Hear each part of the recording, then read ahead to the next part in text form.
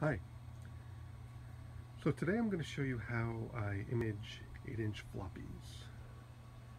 As you may know, I'm a big fan of the TRS Model 2 and Model 16 line of computers that were produced by Tandy Radio Shack back in the late 70s and early 80s.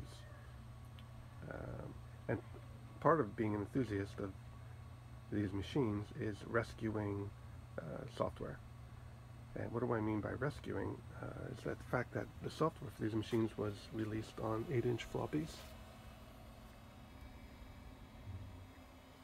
All of these machines had 8-inch floppy drives. So given that the fact that the age of this software is coming on 40 years, it's imperative for us to try to save it in a persistent format, the software, because the original 8-inch floppy media degrades over time. The degree of that degradation depends on various factors, such as environmental conditions. Maybe it was stored in an attic with alternating high heat and cold cycles, which will cause the media to degrade significantly. It may have physical damage. It may have been used extensively throughout its life. It may have been stored in a humid environment like a basement and will have mold growth on the media itself. So lots of reasons that this media degrades over time. A lot of the floppies that I get are in bad shape, and a lot of them are unreadable. A lot of them are still salvageable at this time. So that's why I'm performing this task. So let's talk about the equipment that I use. So we can start with the imaging PC. So this is a circa 1996 PC with Windows 95 installed. And the reason we're using Windows 95, I'll explain in a minute, but some of the hardware we'll talk about is it has a hard drive with Windows 95 on it, but also the second hard drive on a compact flash card right here through this ID adapter. And the reason I use that is so I can easily transfer the images that we create between this antiquated imaging PC and my modern MacBook Pro, for instance, so I can share the files, store them, archive them, whatnot. We also have some additional cards in this machine that you wouldn't find in a standard PC from 1996. We have one here. This is a Catweasel card. The Catweasel card is a floppy controller card which was used for various platforms. Significantly for the TRS-80, it is very useful because it creates mixed density floppy disks. We also have another card here. This is an Adaptec SCSI card, and you can see I'm not using the SCSI portion of this controller. But what's nice about these cards is they also came with a floppy controller. And the floppy controller that's on this card is superior to the built-in floppy controller on the motherboard because it also understands mixed density formats. Okay? Particularly for the 8-inch imaging, because I also do 5 1/4 imaging, you can see I have a couple of 5 1/4 drives here hooked up to my Catweasel.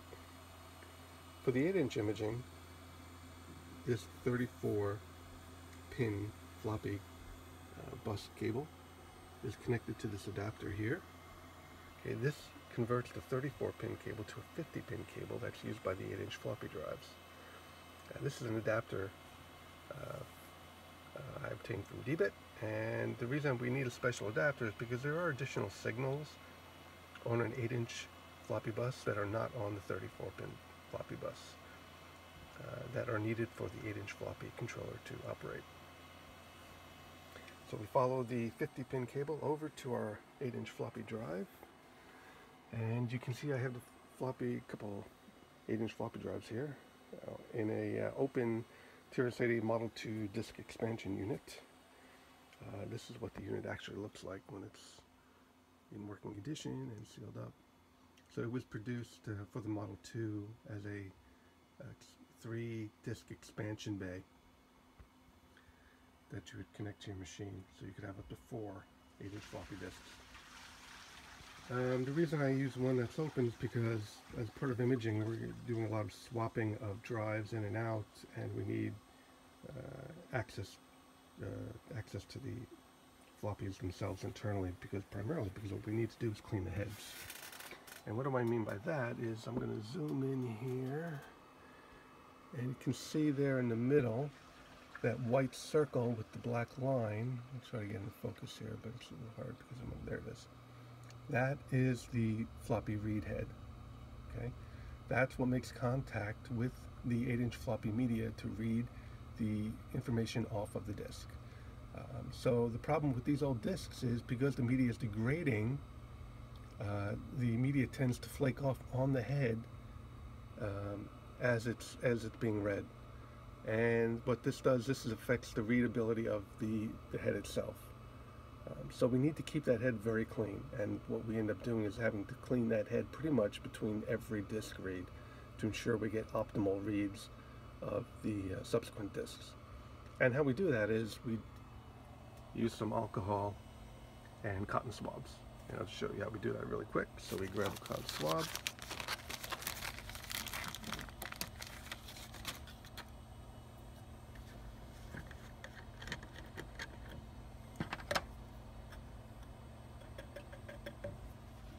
go in and gently clean the head itself. Okay? You want to get any remnants of floppy media off of that head. Nice and clean. Okay. Always start with a clean head.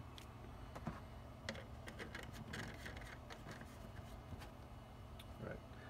I also want to just quickly show you the software that we use for imaging that runs on the PC. This is called Image Disk, created by a fellow named Dave Dunfield. It's specifically used for imaging older floppy drives and creating digital formats from them, or creating actual floppy images from the digital format. So it goes both ways. And it runs on DOS, MS-DOS, which is the reason we use a Windows 95 PC, because it has a true version of MS-DOS. So we'll just show you how we set up for imaging our 8-inch floppies. First we'll do is turn on the floppy drive. Okay. And then we have to make a few settings changes. So we have to set the cylinders to 77, and we're going to set the sides to 1, and double step as off. Okay. Settings set. We're going to press R to read. We're going to give the disk a name. And we're just going to call this one because we're going to be reading a Pascal disk here.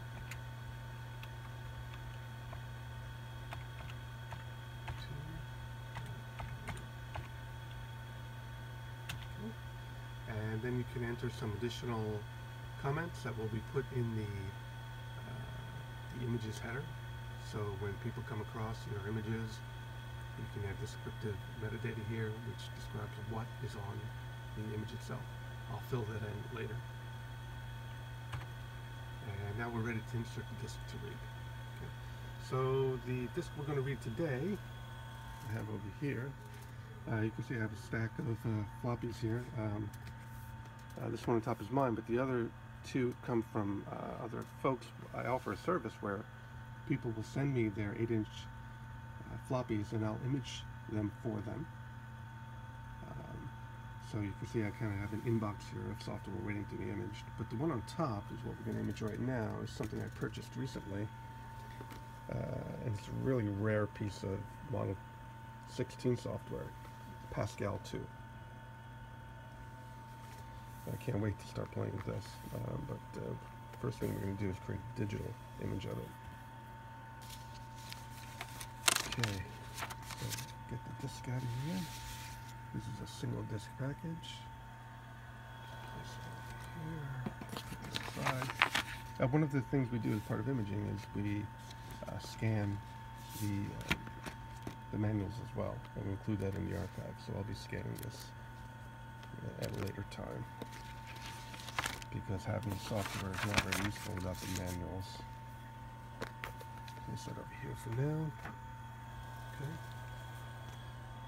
And so one of the first things I do is I examine the disk itself physically. Almost all of the software for the Model 2 and Model 16 was released on single-sided media. So in single-sided media, the head reads from the opposite side of the label. So we want to examine this side of the media. And physically, we can see some light scratches, but it looks in pretty good condition. So it's been read a number of times, but it's been stored very well. No signs of mold, no signs of degradation, really, of the media itself. So what we're going to do is go ahead and put this in the floppy drive.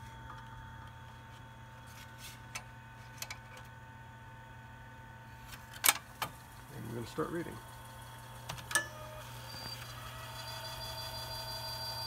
Squeaking noise, which you'll hear on those floppies occasionally. You can see the head stepping as it's reading each track of the floppy.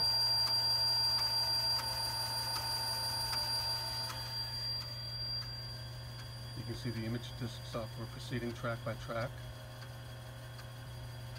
It'll do a read and then an analysis to verify that it correctly read the data on each track. So far, so good. Up. So that, it had to re-verify one track there. Hopefully that's the only hiccup we obtain here. Sometimes you have to reread the disk multiple times to get a clean read. It really gets tricky at the upper tracks because that's the small part of the disk, so the data is more tightly encoded in that part of the disk. Excellent. Successful read. Now Pascal 2 will live in perpetuity. Store it away.